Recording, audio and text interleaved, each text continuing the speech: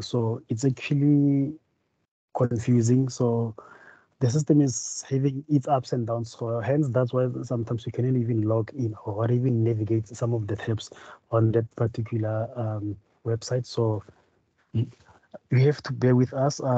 It's that's the system. So because now because the system is new, so they're still trying to figure out some of the things. So for now it's gonna be a problem. So I was just passing those instructions from Prof. Knobel. Um, I'm going to just start this presentation then so that we can, for the interest of time, just run through it. It's not supposed to take longer because it's just going to be it's just going to be an overview of units 1 and 2. So let me just share the screen and then we move as quick as possible. Can you see my slide? Yes, Mr. Kutu, we can see your slide. Thank you very much. Yeah.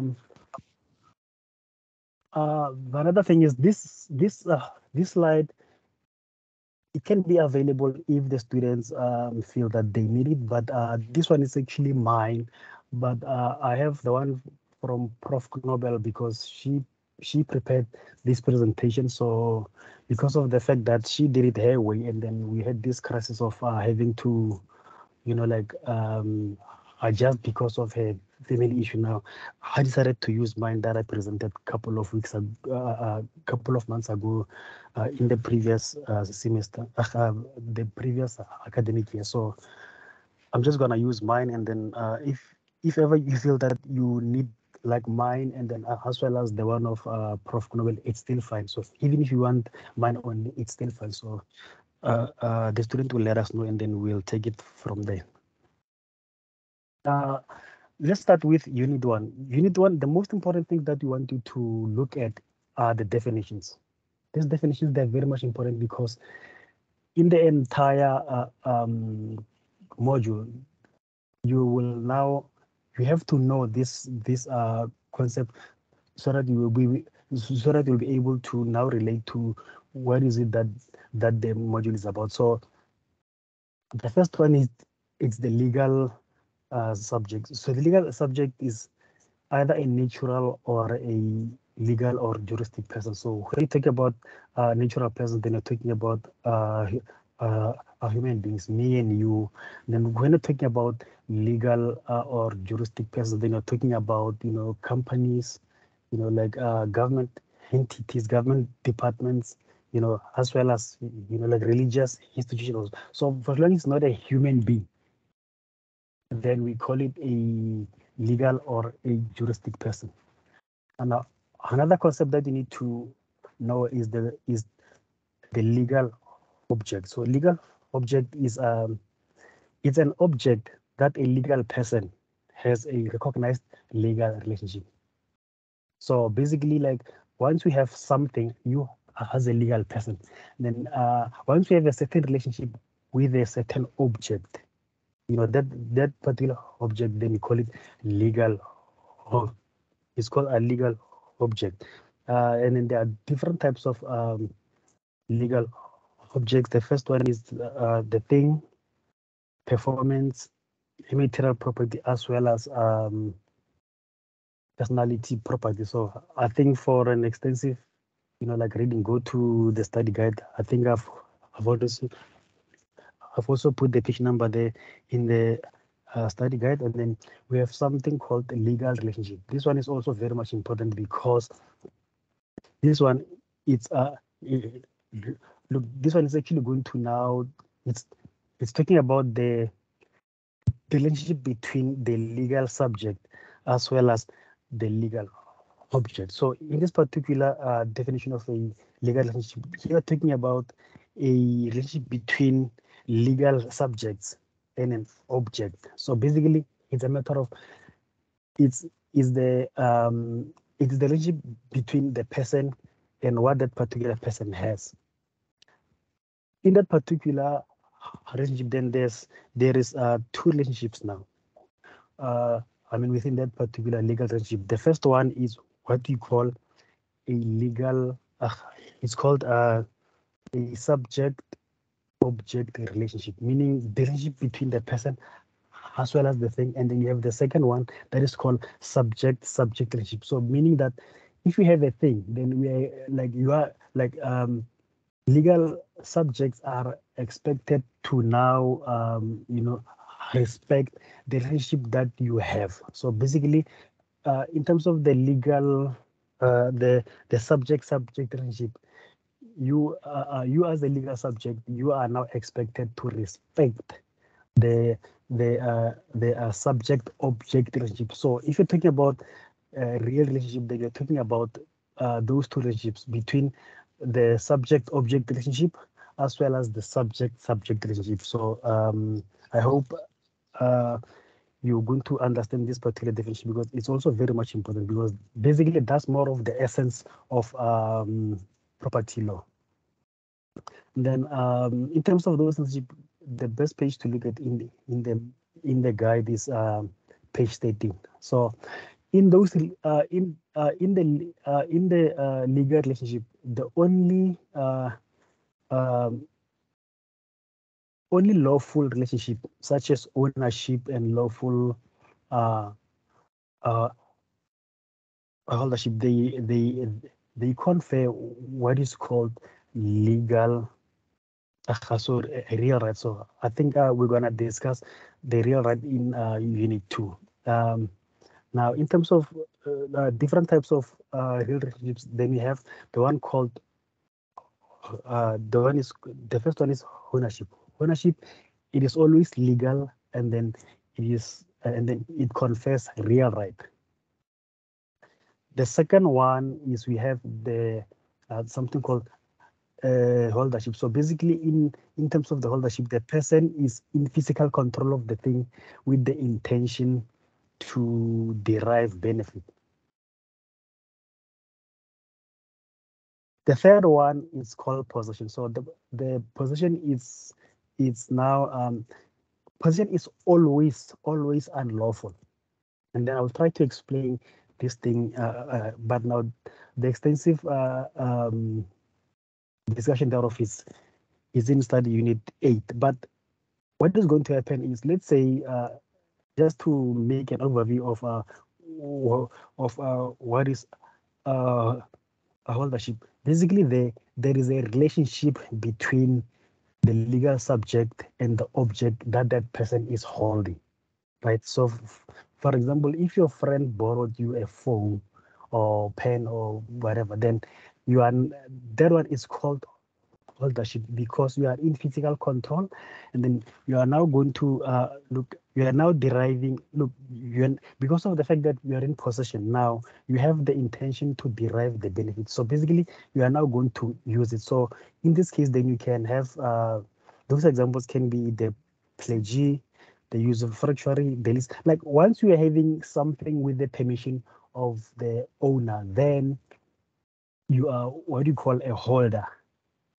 So once we have that permission, then it means we have a real right.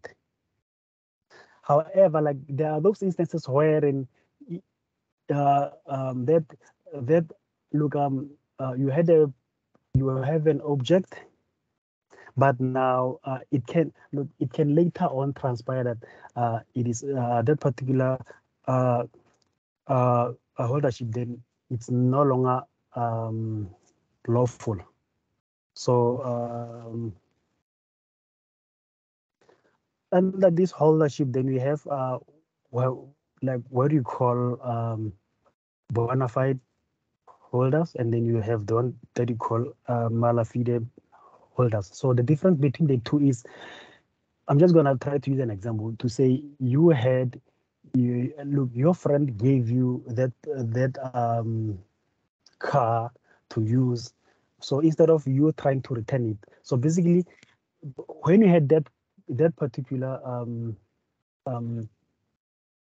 car, because you had the permission, then uh, uh, once that friend says, please bring back my car, but now you don't want to, then like it's not gonna fall into the issue of of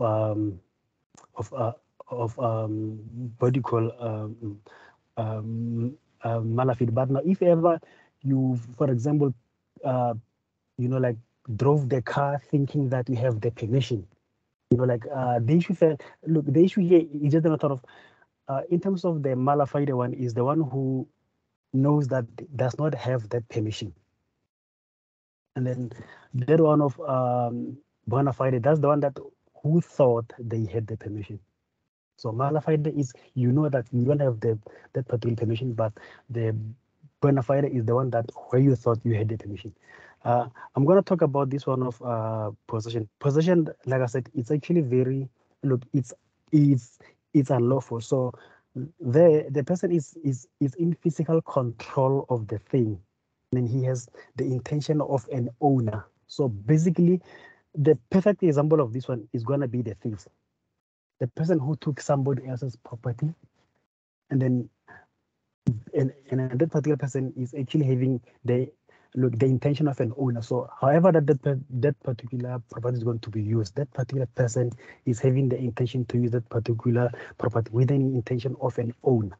So because of the fact that that particular thief that did not have the consent, then there is no way that a real right can be conferred to that particular person. So, look, like I said, thorough discussion is actually in Unit 8. And then I have this one called like there's this. I made mention of this thing called real right. So in terms of real right, if you look in page 14 of the study guide, it says it's a real relationship between the legal subject and the legal object, and then that relationship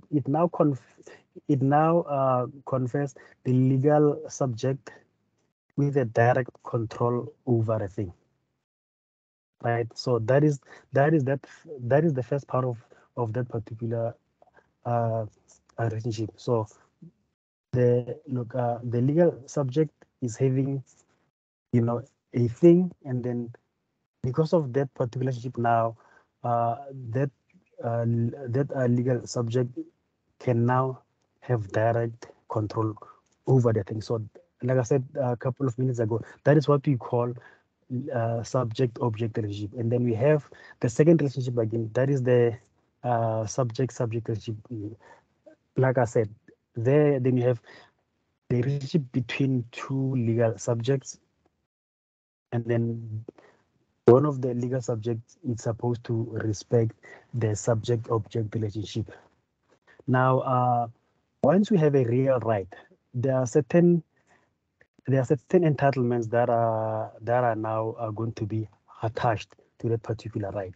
So in this case, the most comprehensive real right is going to be the ownership. So because you have got certain entitlements, then you can perform certain acts with respect to that particular thing or the object. Those entitlements, they include to control, to use, enjoy, and then those other various rights. If you can go to page 14 and 15 of the guide, then you will get extensive discussion also there. Then we have the concept called a thing.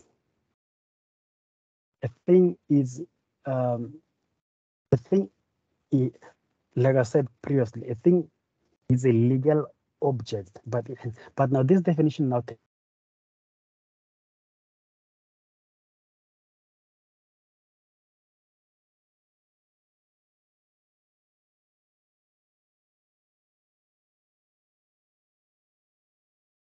Mr. Kutu?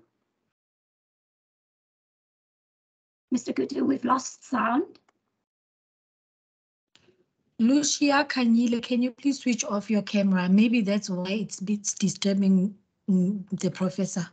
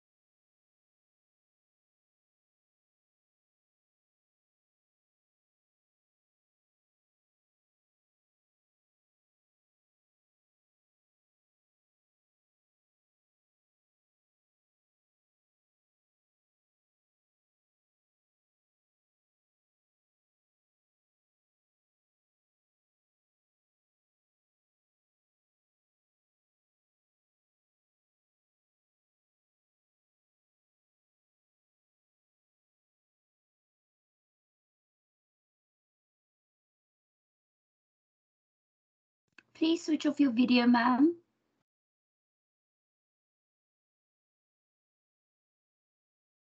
Ms. Mazibuko, can you switch off your video, please? Thank you.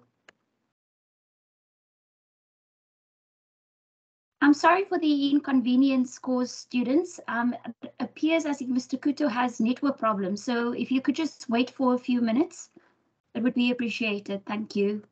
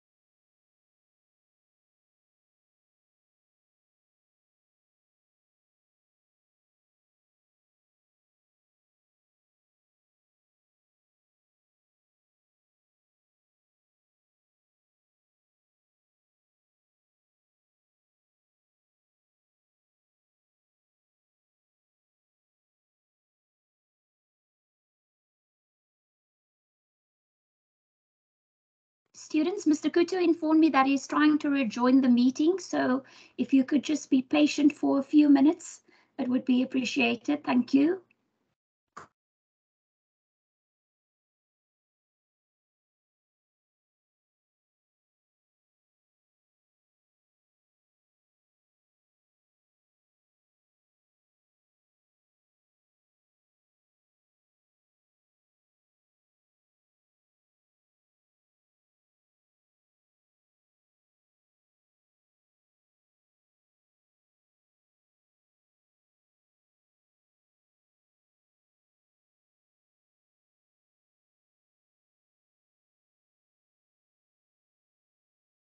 Can you hear me? Yes, we can hear you, Mr. Kuto. Yeah, look, Thank I'm you. sorry. Yeah, look, I'm sorry about that. I have a network issue, so I'm just in this big remote rural area. So I just hope. Look, I was thinking maybe the connection was not gonna give in, so but it looks like yeah. But what I can do now is let me just try to wrap up as quick as possible, and then and then let's see how this network is going to be. Let me just proceed. Let me load my slide and then.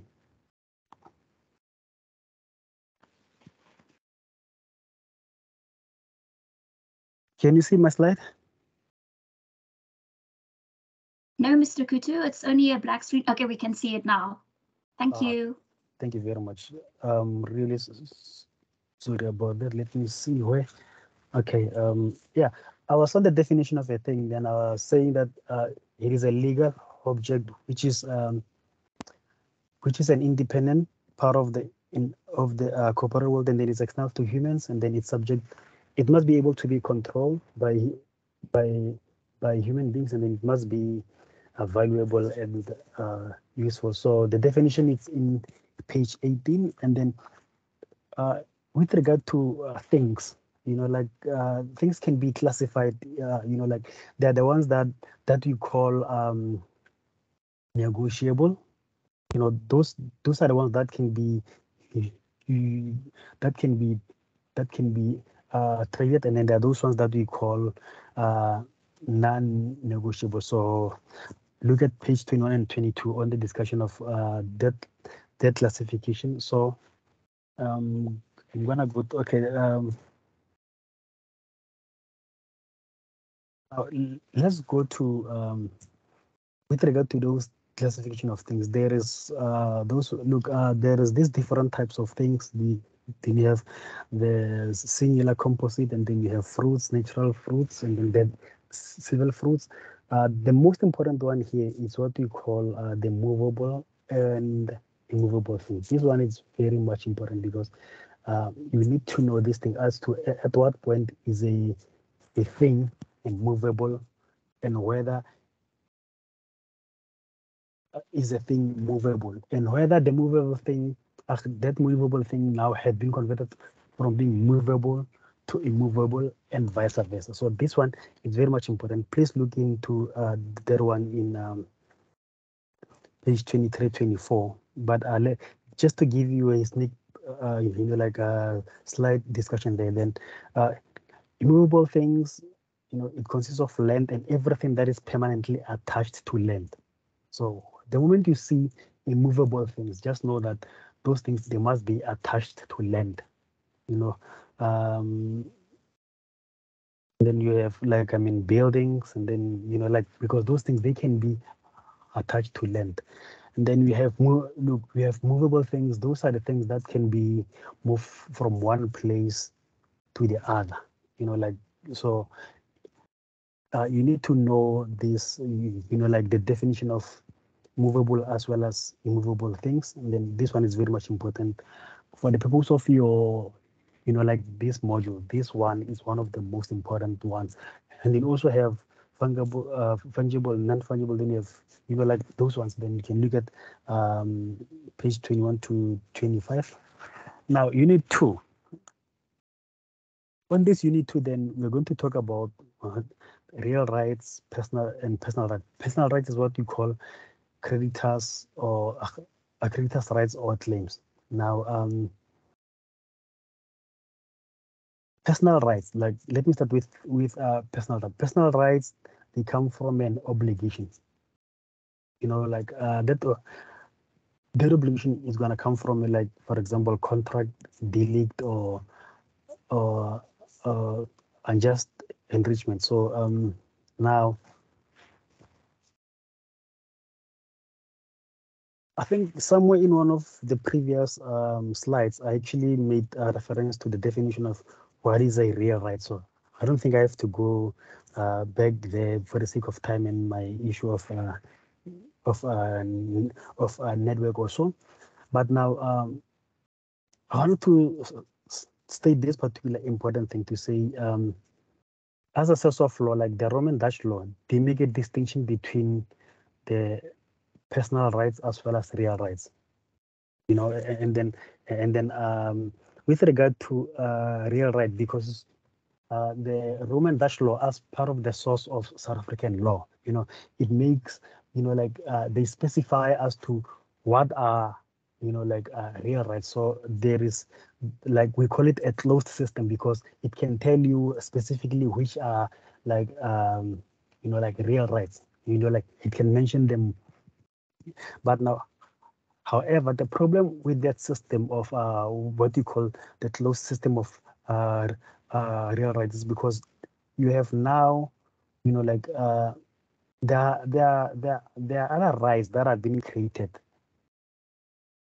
and then sometimes it actually makes it a bit of a problem to say this is a new right that has been created. For example, your mineral rights. So then the question is, if there's a new right that has been created, is it now going to fall under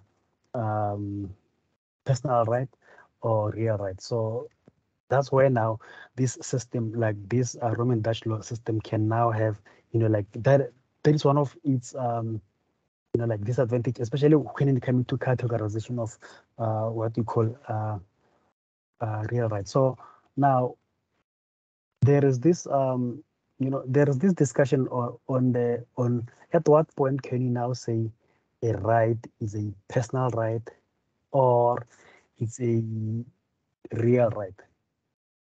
Like I said, because of the fact that that system can now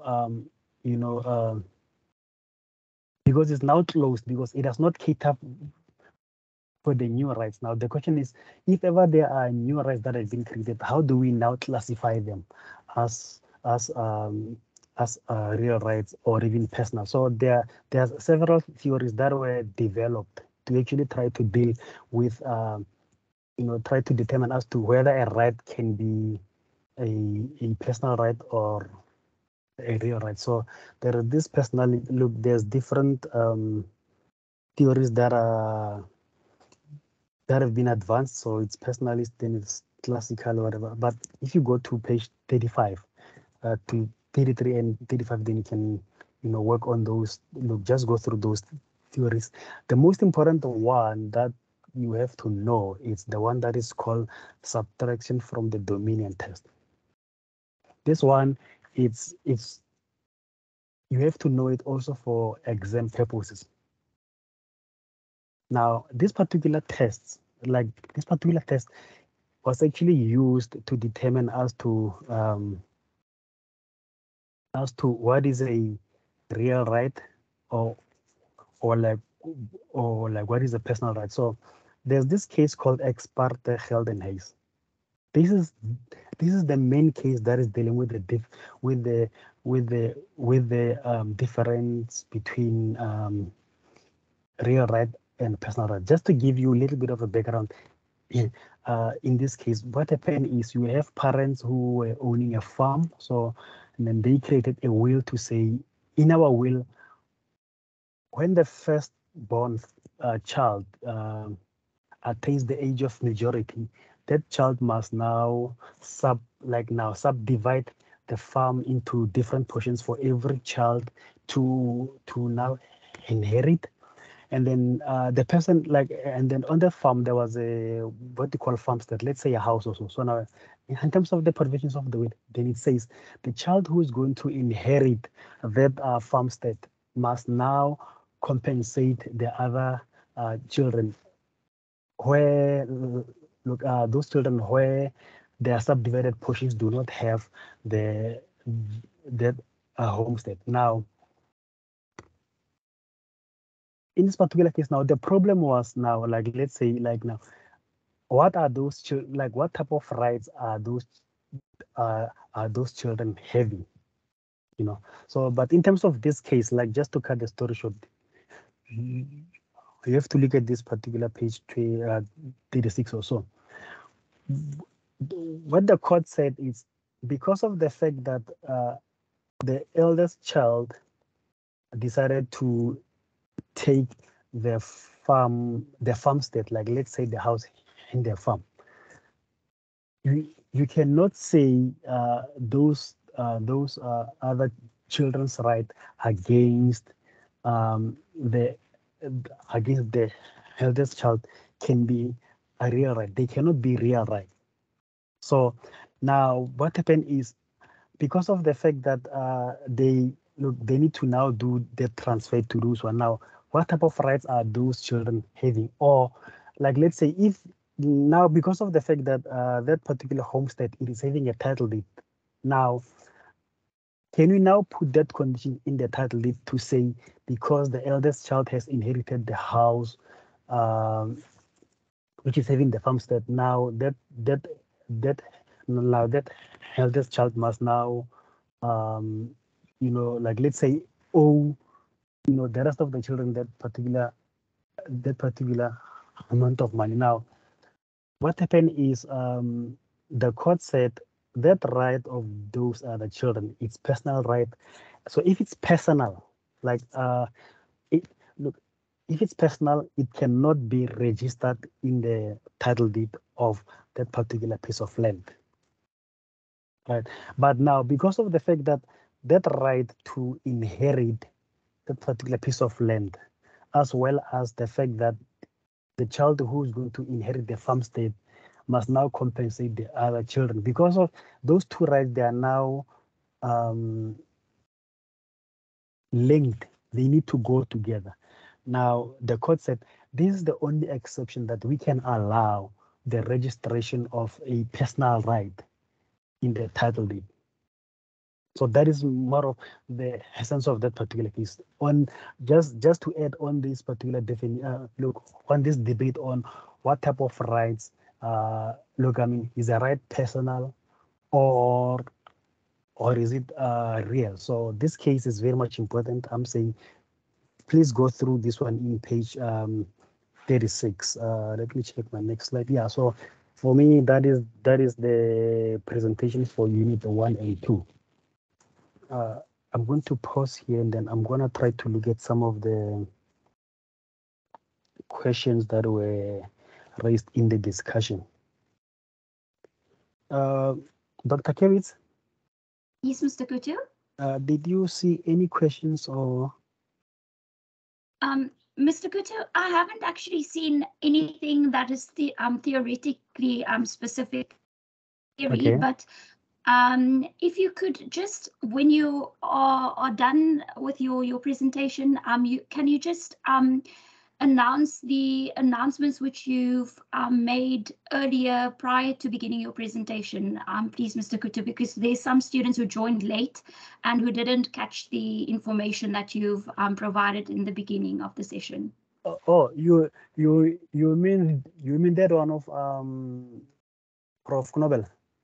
Yes, that's correct, Mr. Kutu. Okay, no, it's fine. Let me just run through them very quick. The first one was the issue of regarding the examination, because the previous years, because of this corona, pandemic also, because we actually caught off guard also. So what we did is we now opted for multiple choice questions. So there were 50 questions that were worth 100 marks, but now the system is not going to change. There's not going to be, look, there won't be any multiple choice questions. It's going to be short and, you have to give short or long answers here. So unfortunately, the multiple choice question exam fell off. So there's no way that you're going to get those ones unless we experience another crisis. But for now, as things stand, no multiple choice question for the exam. Number two is the issue. We have received several emails regarding assignment 2 not being available. So because of this, like system glitches like recently. So what's going to happen is we are trying to deal with some of the, we are trying to deal with the issue of assignment 2, but we'll now grant an extension with regard to the due date of that assignment. So we'll grant that extension. The third one is the issue of marking of assignment 1. Like I said, we're having over 3,000 students, so it's a very huge number.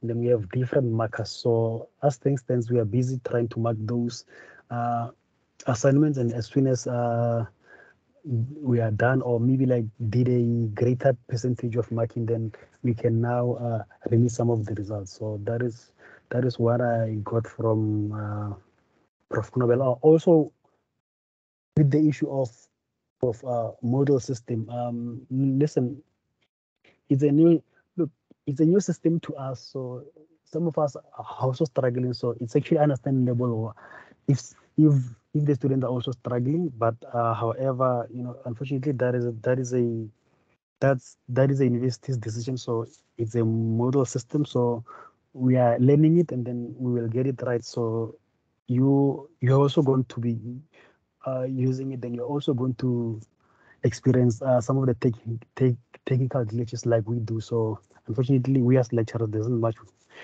we can do, but we're hoping maybe as time goes, then they will get the system right. Yeah. Thank you. Thank you very much, Mr. Kutu. And yeah, thank you for your informative presentation as well. Yeah, thank you very much. I'm thinking if the student like to have that presentation of mine, I wouldn't mind like posting it either on the announcement or maybe on these meetings. Like I can put the link of this presentation to look for student to access. But just as a warning, this is not expensive because you need to consult the manual, that study guide. You need to read the study guide for you to present. So this one was just an overview of most important concept that you need to be looking at. Hence, I was constantly saying, please read page whatever in the guide, because it's very much important that you consult the study guide. This one was just an overview. So even if I can show you Prof. Knobel's presentation, it's actually thinner than mine. So he was just, like directing you what is it that you need to read. So we can post both mine as well as Prof. Knobel, but just do not take that one as if it's a document that you need to read. You need to go and read the study guide for you to be able to understand some of the concepts in this module so that you can do well during the examination. Yeah. Mr. Kutu, there is a question from Ms. Carlene. Can I read it to you? Not a problem. Okay, it says about the difference between possession and holdership. Can one not also say that illegal squatters have unlawful physical control with the intention of deriving a benefit?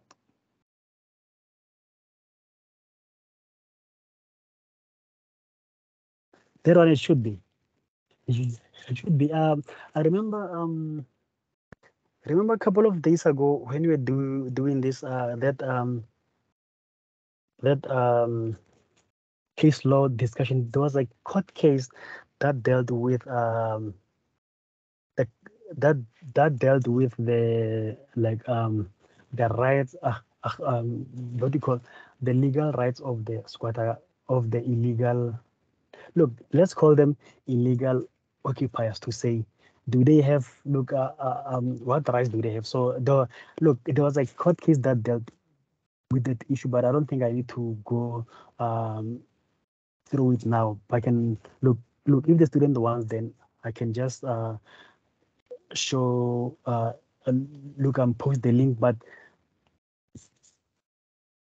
illegal occupiers, they should be somehow form part of what you call possessors, because remember, they do not have the owner's permission, and then they are now deriving that benefit. What is that benefit? That benefit is to now occupy that land and stay there and then call it home. That is that benefit that they have.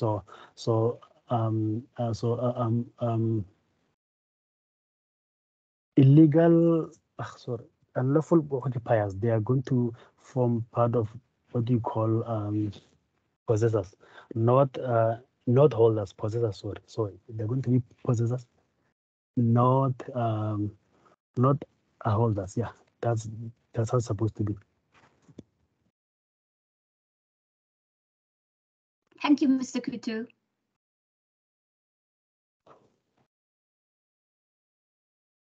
I see a question here regarding the issue of Invigilator app. Look, it's not yet being communicated, but it's most likely going to be used. It's most likely going to be used.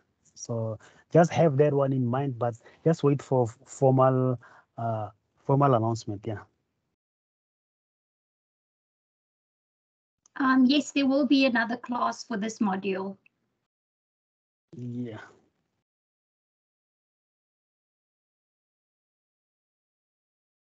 Look, I see a couple of hands, so I'm not sure if you want to take them. Okay, Mr. Kutu, let me just have a look. Mr. Vincent Mashavatanga.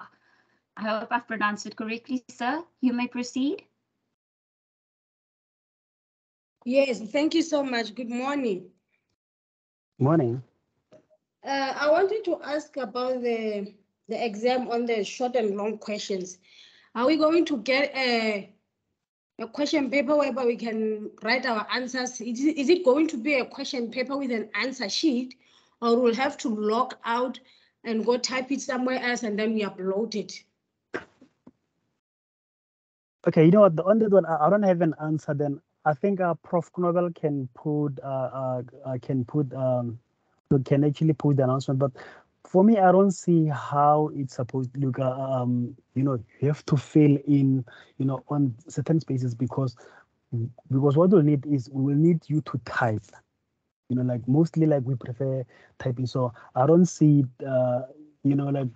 what I think is going to happen is there'll be a question and then you have to download it, and then you use your Microsoft Word and answer, and then upload those answers. So maybe there'll be those few who might have issues with typing, or so maybe some of them they might use a handwritten submissions or so.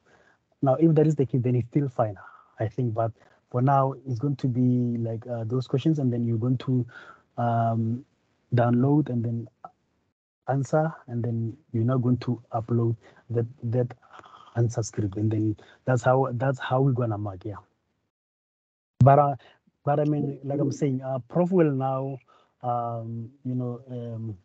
upload post announcements. But for the purpose of this presentation, just to be clear, I don't want to talk much about the issue of the exam. For me, I was actually confined to unit 1 and 2. So that is what I want. So most of the questions regarding examinations and stuff, I think they can be resolved for a like future date. And then we're going to now, if ever there's developments or if ever there's exam instruction, we are going to post them on the exam or on the announcement for you to be able to know. We will do it, like I'm saying, like way before the examination. Yeah. So I don't want to take, like answer most of the things regarding the examinations also. So I think I try to deal with the issue of the availability of assignment 2 as well as the marking of the exam of assignment 1. So I think Prof will now communicate some of the issues when she comes back. Mr. Kutu, there is a question, a raised hand from Ms. Marco. Ms. Marco, you may proceed. Yes, good morning. My question is, because someone asked a question regarding unlawful occupiers. So I wanted to clarify something. If, for example, people have occupied someone's land or someone's property without their permission, they become possessors because it's always unlawful. And if, should I start? No, it's fine. Please proceed. And then they become holders if they occupy the land with the permission. But then if they are told to move out, they refuse to move out, then they become unlawful holders. I don't know if I'm correct. No, remember, if they had prior permission, then they are going to be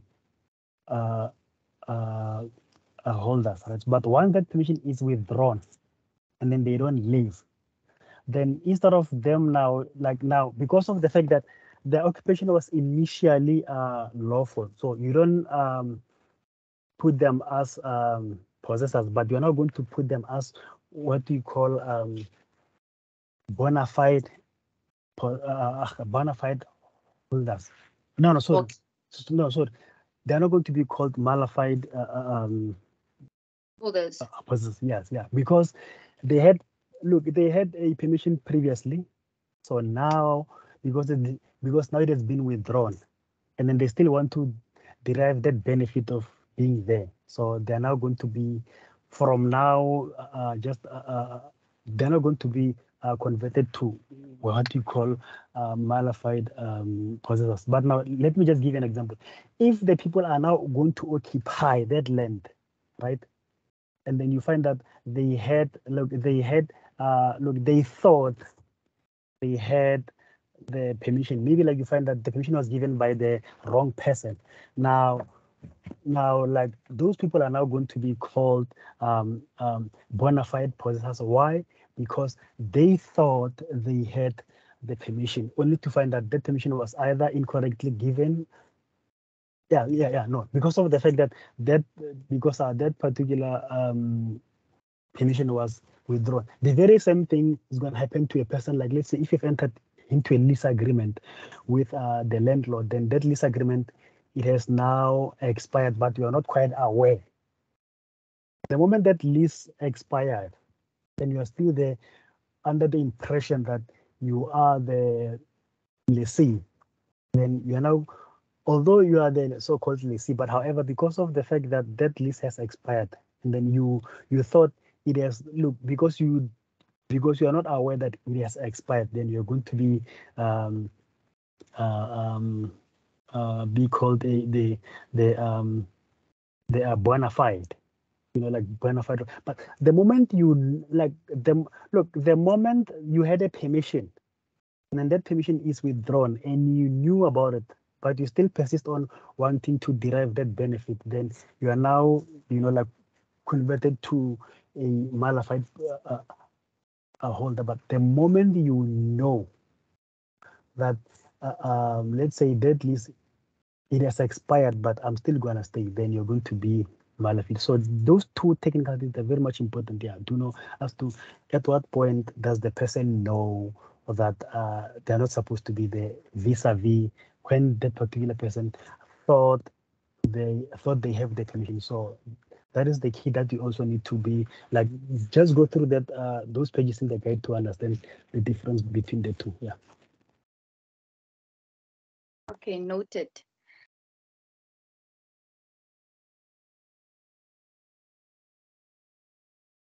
Yeah, look, this presentation is supposed to take an hour. So because we are now 2 minutes away, so I see there's a hand. So I'm not sure if this thing is gonna take long, but I will prefer to close this meeting at around 11 or at least 3 minutes past 11.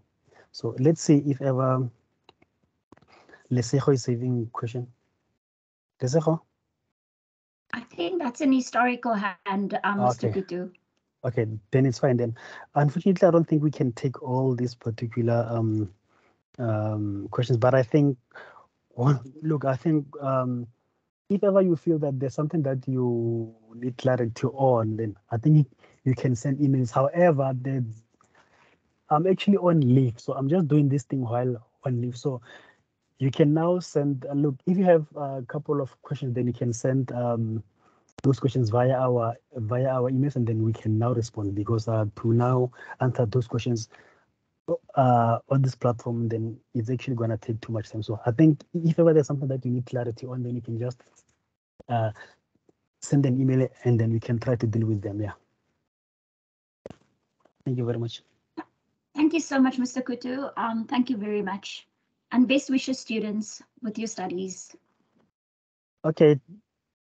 Thank you, students. I think we have reached the end of our presentation. Like I said, I'm going to look. Apologies regarding that. That technical glitch there. So I think I did my best. What I'm gonna do is now what I'm gonna do is I'm going to post this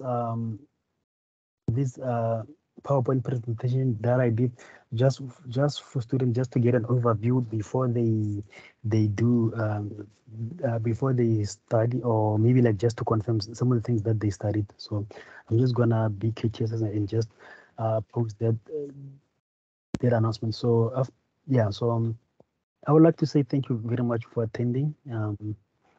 I am going to end my presentation here, and thank you very much.